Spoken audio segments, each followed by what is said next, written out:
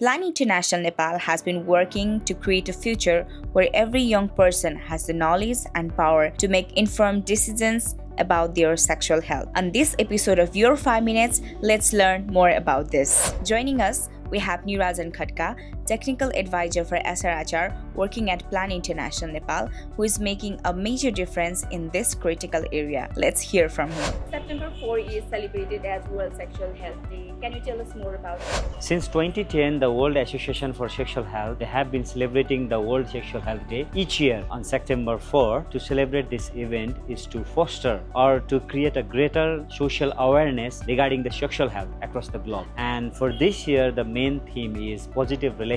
And as you know that positive relationship is key for a good sexual health. Why is sexual health, reproductive health important for young people, especially?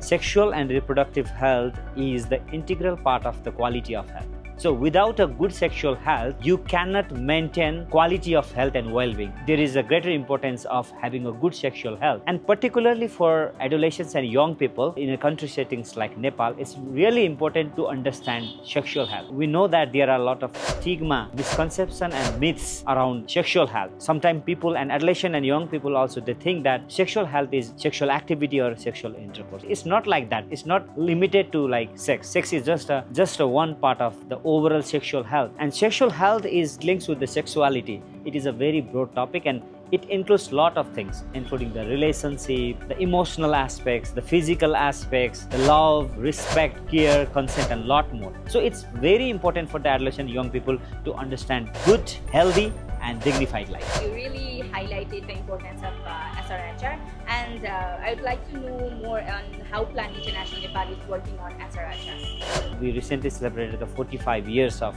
Plan working in Nepal, and for Plan working in sexual and reproductive health and rights, SRHR, particularly of the adolescent and young people, is one of the major thematic area we work.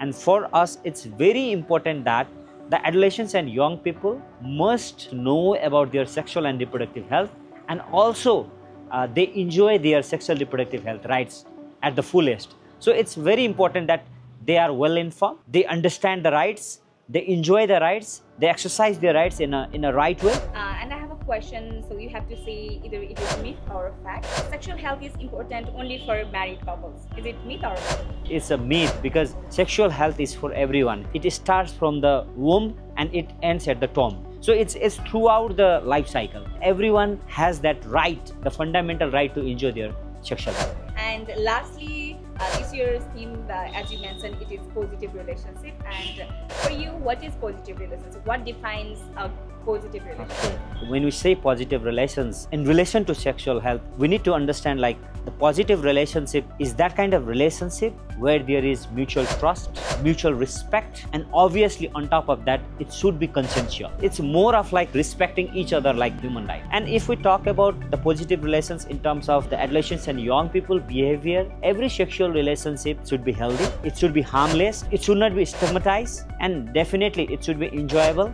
It should be pleasurable. There should not be any kind of like discrimination or any kind of violence. We have come to an end of your 5 minutes. So thank you for your time. Thank you. Okay. Thank you, Lakshmiji.